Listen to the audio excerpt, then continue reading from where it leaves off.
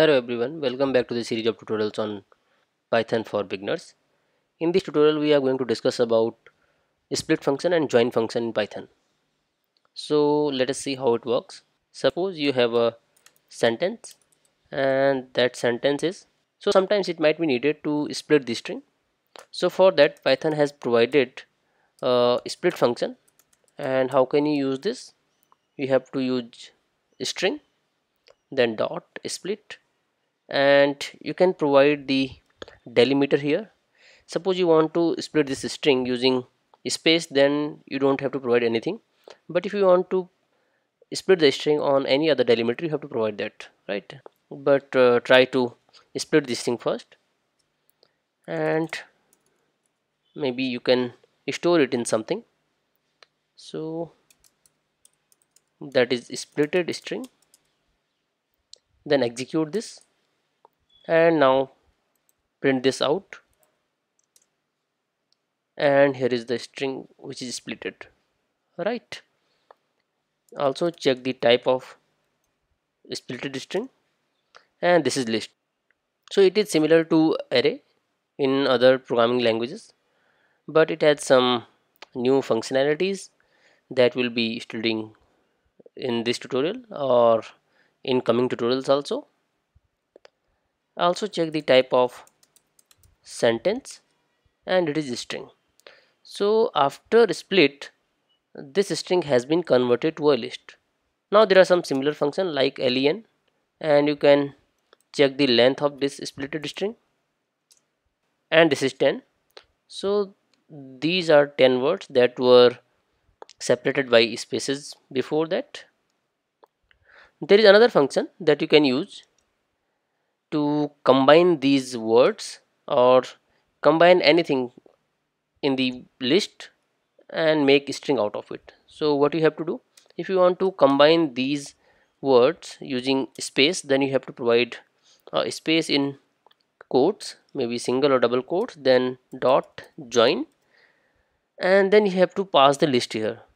So I want to pass this list and its name is splitted string, so pass it here and write sentence 2 here.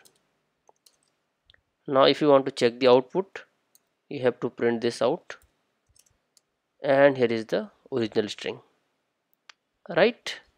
So many times you might need this. I am providing you one question and then you can solve it.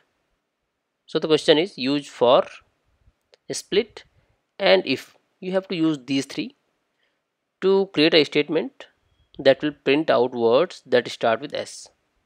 So that means you have to create a programming statement, and that should be able to take a string as input and print out all the words that start with S. For example, this is a string. A string is superset of characters. So when you solve this question and create a statement, that should print string, super, and set, right? So it should be able to print out all the words that are starting with S. So you can ignore the cases as of now, or maybe you can make it small, then it will be fine for you. Okay, let us take input from user and store this string in a variable that is sentence in our case. So when user enters this string, this is stored in sentence variable.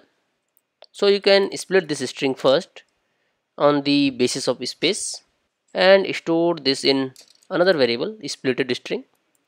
Now you have splitted string, so you might check its output at this moment.